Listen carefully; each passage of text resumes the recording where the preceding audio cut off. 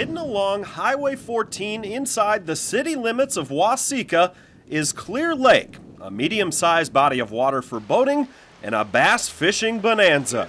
In general, Clear Lake probably supports, on the average, a better average size of largemouth bass than other area lakes of similar size. The only catch is, this catch must be released.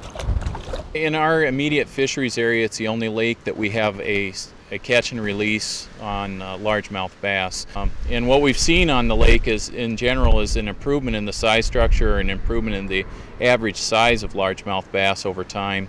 And the rule, which has been in place for almost 10 years, is definitely working, as I found out in less than an hour on the water. Got him. Oh, yeah. Nice one. Here he comes. Oh, whoa.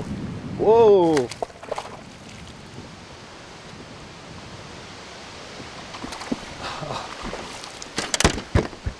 Jeez. Oh my God. Yeah. Nice one there. You know, a trophy bass for most people would probably be a fish that's over 20 inches, over 5 pounds, and I'd say it's relatively good. We have a fair number of fish that will exceed 5 pounds in this lake. While this bass isn't quite a trophy, it's still released to be caught again the next time we go heading outdoors at Waseca's Clear Lake.